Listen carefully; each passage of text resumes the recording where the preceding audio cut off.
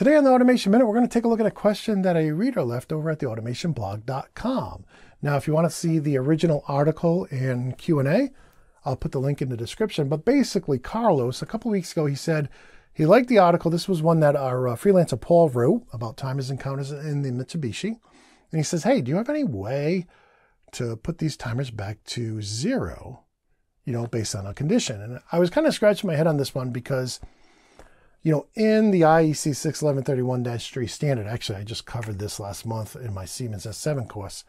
That's how the TN1 works, right? The timer on delay instruction. Doesn't matter if you use an Allen Bradley or Siemens. I mean, this is part of the PLC standard, 61131-3.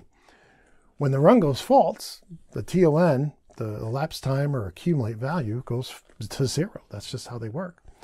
So, of course, there are retentive timers, right? And retentive timers, you either have on the block itself a place to put in a, maybe some contacts or just a bit to reset your accumulate or your elapsed time, depending on which controller you're using.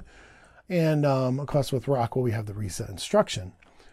But, so really it was just really pushing this guy, say, hey, look, part of the standard is these timers will automatically reset when the rung goes false. So you can just put whatever your condition is on the rung and it'll reset them. So I thought that was an interesting question. I was maybe this person isn't well versed in PLCs. So I just wanted to share that with you. And, if you have your own questions, you can put them on any of the articles up there at the Automation blog. There's a question link if you want to submit them to us.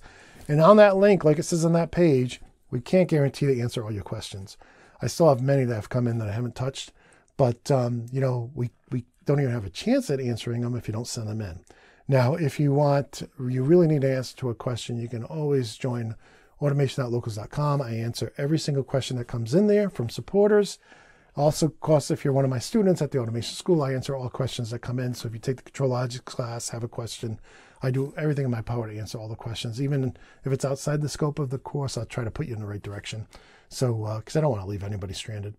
But in any case, I want to thank you for watching this episode. I hope you found it helpful or entertaining at least.